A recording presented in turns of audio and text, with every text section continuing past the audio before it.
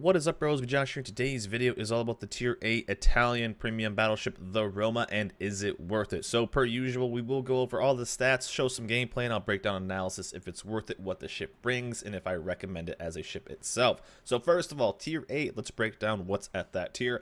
And it's a lot of really good premiums. So not only is there a lot of competition, also coming with a Tier 8 premium comes the Tier 8 premium price. So we're looking at a ship that's going to be between 40 and 50 bucks. And on top of that, there's extra bonuses. Obviously, the Roma has the Trollolol premium camouflage, which we call the Stella Can camo, and that's an extra bonus on top of the actual ship itself. It was sold in bundles, but let's just talk about the ship itself. Now, this is a ship I think a few people actually got through the Christmas containers, so I know I've seen a few more than I have in the past. So whenever we get those, a lot of people are seeing it, asking if it's worth it, especially when we play it live on stream. But what does the Roma bring? Now, first of all, Tier 8 is stacked for battleships, and they're really good. So to go out and say, yes, go buy a premium Tier 8 battleship, it must bring something unique, a unique playstyle, or something that gives you an advantage over other ships at this tier. Now, does the Roma do that? It's kind of debatable. Hit points, though, 65,000, very competitive at this tier. Torpedo belt, 38%. Now, one thing that this ship does have is insane bow tanking armor. You will bounce Yamato shells, and the main thing is the 4 armor belt right here. The 130 millimeters will actually bout normal 32 millimeter plating, but this 4 armor belt helps you just not get obliterated, and you can actually bounce a ton of shells because it's really hard to overmatch that.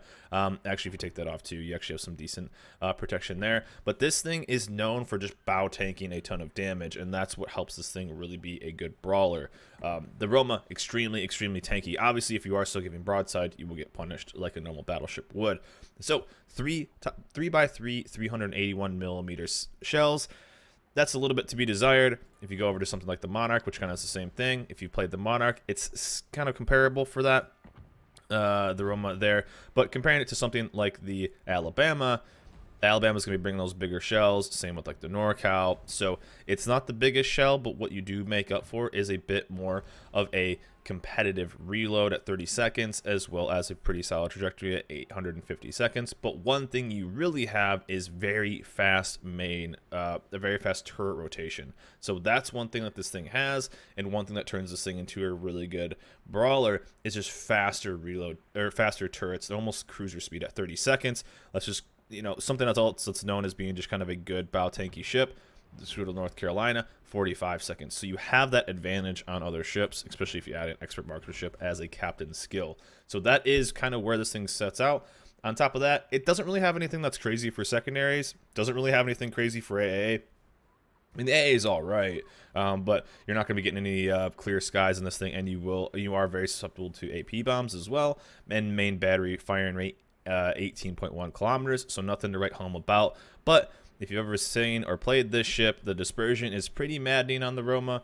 You can either shoot lasers or not, or you'll just completely miss the ship no matter what. So you're going to be doing the majority of your effective fighting relatively close.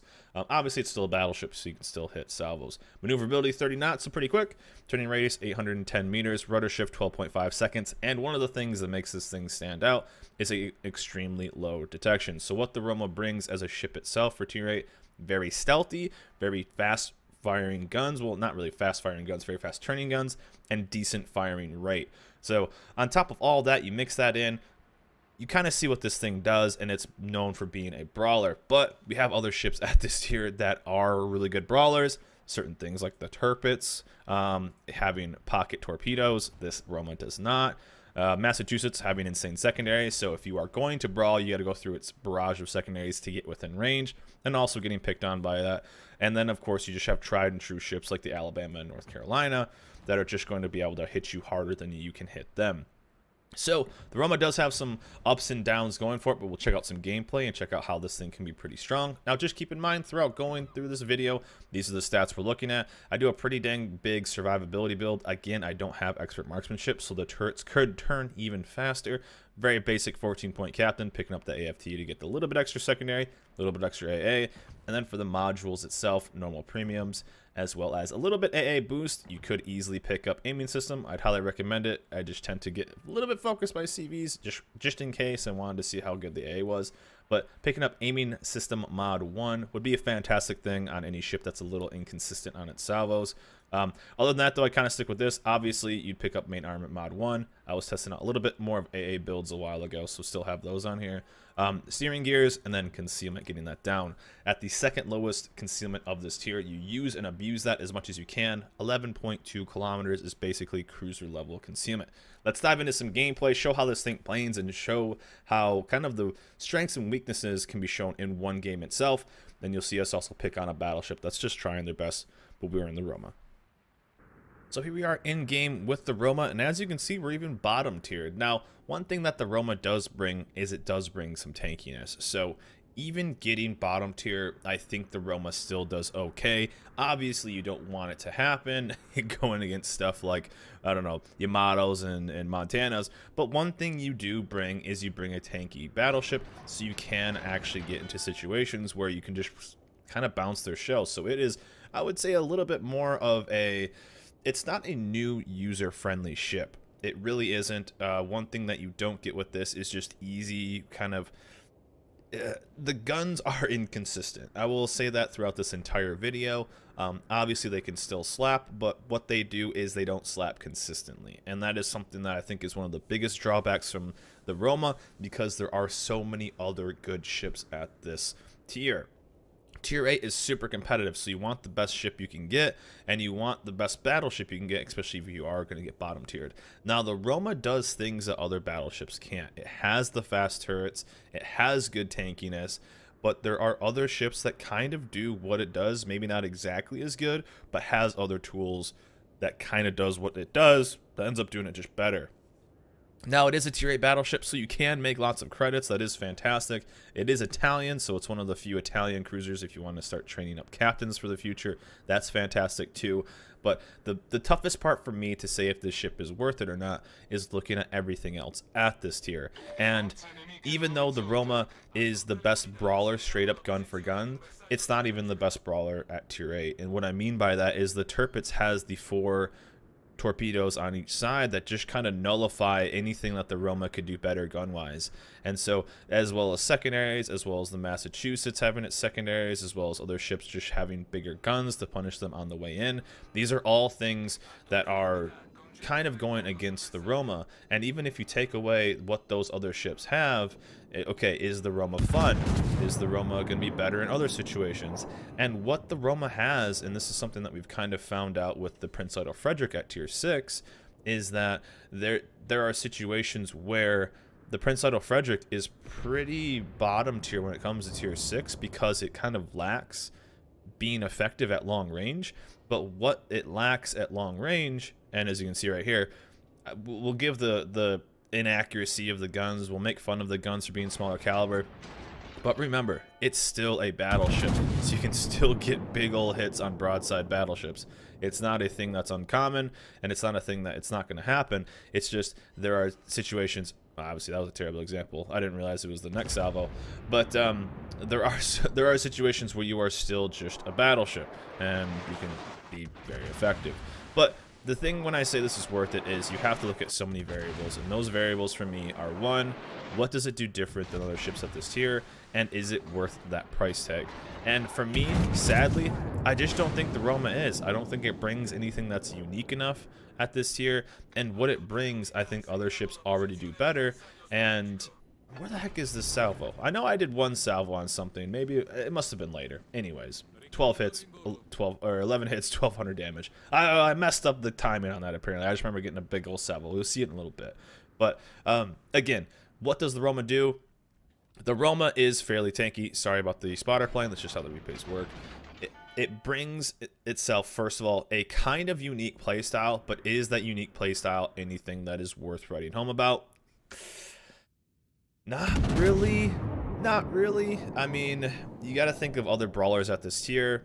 You know, getting that close quarter combat, and it's not so much about like brawling being bad, and that's what I'm talking about right there. There's the hit I was talking about. Almost 27k. Citadel on a broadside cruiser or broadside battleship will definitely take that in any kind of, even especially bottom tier. But the thing that this thing does really well is finding situations that really aren't that common, and that is getting close into a brawling situation where you can absolutely just start out-turning, out-maneuvering, and then getting that salvo, and you will see that happen later this game where we will pick on the other tier 8 battleship in this game. But for me, in a game full of RNG, I want consistency, and if I can't get consistency, I want something that's extremely fun. Does the Roma bring any of that to this game? Not really. Now, I appreciate that I got the Roma free through a Santa crate on this account. We're playing my alt account right now. I appreciate that. It's made me a lot of credits. But would I recommend people going out and spending 45, 50, whatever dollars it is, euros, Canadian dollars, wherever the currency is that you are? I just don't see the value in it. And that is something that I say, if you are a ship collector and you want something that is kind of different, sure. Okay, pick up the Roma, and you just want to kind of have, you know, an Italian trainer, sure. But really, if you can just get the Caesar salad at tier 5, if they ever sell that ship again, I'd definitely just grab that. But as the Italian ship itself, it's a bummer, because it's tough to look at that price tag and go, am I going to get $40 or $50 worth of fun out of it? And I think what you'll end up doing is getting $40 or $50 of, man, I wish I was in a different ship. I mean, as sad as that sounds.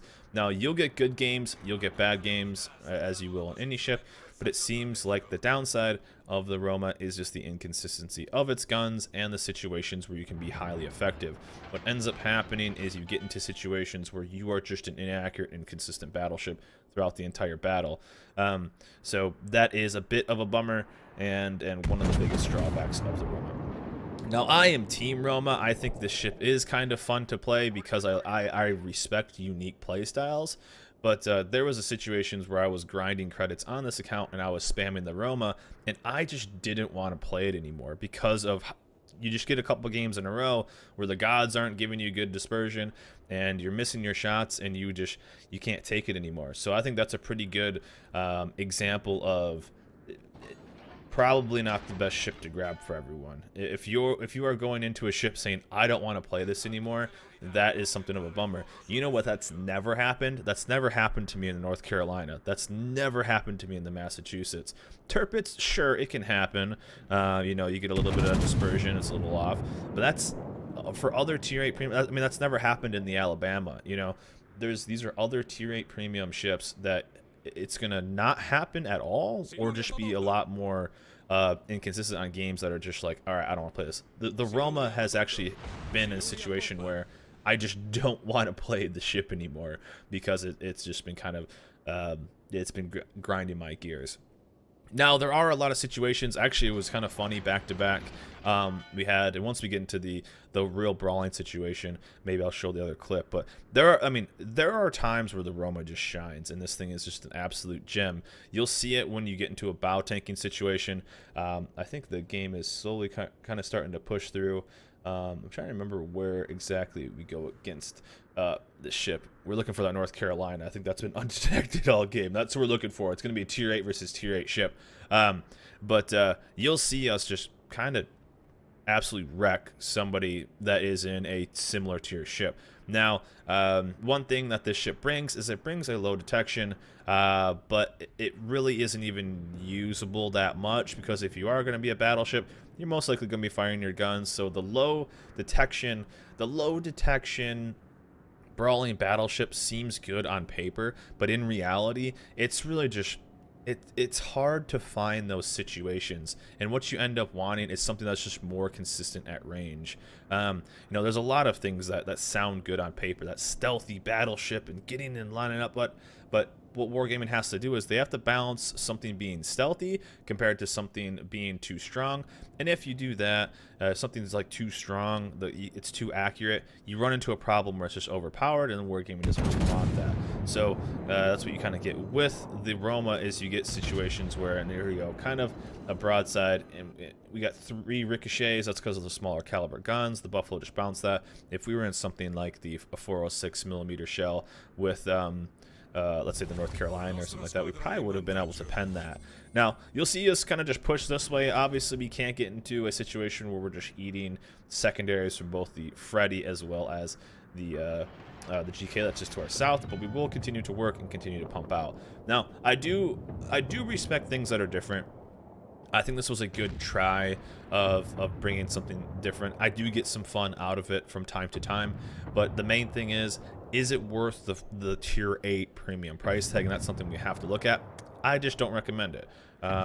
If you want a good, like, if you want an Italian trainer that there just aren't that many examples of, there aren't that many kind of trainers. You have the Duca d'Aosta, Duca Abruzzi, the tier 6 and 7 cruisers. We have the Caesar Salad, which is at tier 5, and the Roma now at tier 8. Now we will get hopefully some more in the future, maybe even a line, who knows. But obviously, I think it's just something that, one, you're going to have to start at a, I mean, there's no other way to get Italian captains, so you have to train it up that way. So if you are newer to the game and you want to get a tier 8 premium ship, hopefully not too new to the game, I definitely would want to pick this up because you can't switch over other captains. That's one downside about kind of niche lines like this, is that you get into situations where you can't rotate captains over from your other ships onto the premium ships to level them up faster.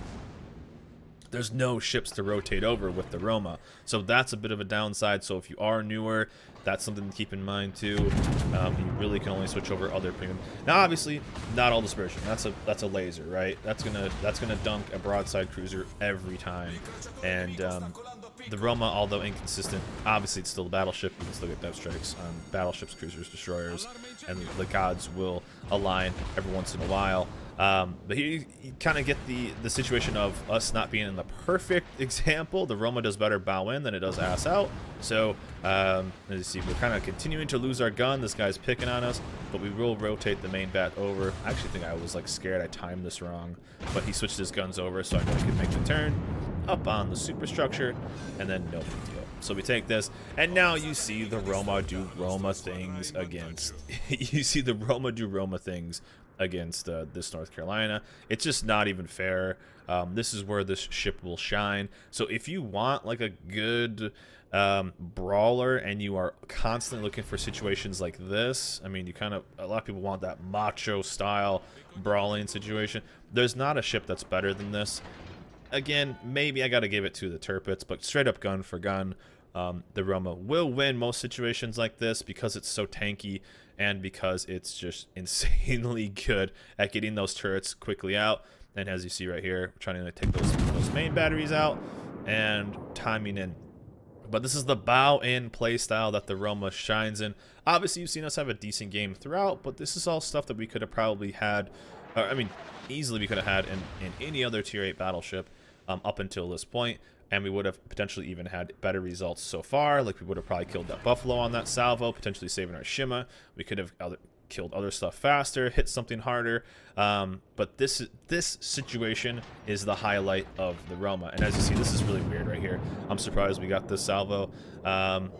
Random Citadel right into the nose of the North Carolina. We're just going to tilt our head like a confused dog, and we're not going to question wargaming because apparently the map is there, but we will take this. But you will see him bounce an entire salvo on us. You'll see us tank basically all the rest of this damage as we kind of just play with our food a little bit. You won't feel... this is where the ship feels comfortable, and that is kind of nice because other ships you are worried about, and there's that dispersion. Obviously, getting 3 full pens for 1900 damage is a bit of a bummer, and we're using our maneuverability. We're trying to juke in and out of situations, and you know, he's hitting me a little bit, but nothing too crazy. Where we'd be taking that. So we're going to fake the ram. We're going to get our turrets on the other side. As you can see, I'm already starting to turret. And there's that turret rotation right there. One of the fastest ones. I think it is the fastest one at this tier. Giving me that broadside. We're going in, and nothing you can do. Smacks us a little bit there, but hey, nice to know you, bud. And we even probably just main guts in the process. So a nice little game here. 3 kills, bunch of damage, and some secondary hits as well. And there we go, pasta la vista. So the Roma overall, it brings something kind of unique, but it's better on paper than it is in reality. And what I mean by that is the Roma brings a stealthy battleship that's good at brawling, but how many a stealthy battleship that's good at brawling and excels in close quarter combat. But the down part about that is we have other ships that kind of do that already. They're kind of better at it, and it's in a tier that there's just a lot of other better premiums that end up being useful premiums, more useful premiums.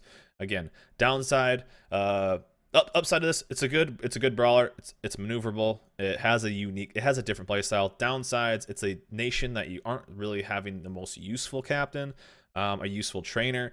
Another one, it's a tier 8 premium price, so you're looking at 40-50 bucks for this ship. 2, super competitive at this tier. Too many other good ships that I highly recommend at this tier that kind of just are overall more consistent, overall just better pickup. USN premiums, IGN premiums, stuff like that. Ships you'll get a lot more use out of. But the Roma, it tries, and I think it does succeed at bringing something different, but overall I just do not think it's worth it. I think it's definitely worth putting some money into some other ships. Tier 8 matchmaking is even, in my opinion, kind of decent, but still, just what else is at that tier? I think it would be definitely worth spending some money elsewhere and letting the Roma kind of just be that weird ship that you never really see, but when you pop up you go, oh hey, they do have an Italian tier 8 battleship. But overall, that's my review, my analysis of the tier 8 Italian battleship, the Roma, my thoughts on it. And overall, I think it's worth a pass. It's something cool. It can be a port icon if you want it, really, but I think your money will do better elsewhere, and especially other tier 8 premium ships. There's lots of really good ones. So anyways, guys, that's just my thoughts. Let me know in the comments below what ship you want me to do next in it. Is it worth it series? And let me know what you think of the tier 8 Italian battleship, the Roma. But anyways, that's it for me. Hope you enjoyed this video. Remember to like, subscribe, and I'll see you guys next time.